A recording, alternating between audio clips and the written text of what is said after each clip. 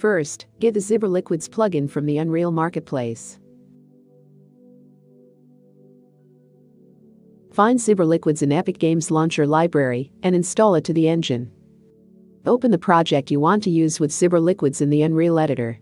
Now it's time to turn on our plugin. To do this, go to the Edit Plugin tab, find Zibra Liquids, click on Zibra Liquids checkbox, and press Restart Now. Now our plugin is enabled. Next, go to the Window tab and find Zibra Liquids license key in the menu. After this, press Register key in Zibra Liquids window. Fill out the registration form to get server authentication key. You'll need an order ID to do this. You can find this number in the email Epic Games sent you after the purchase.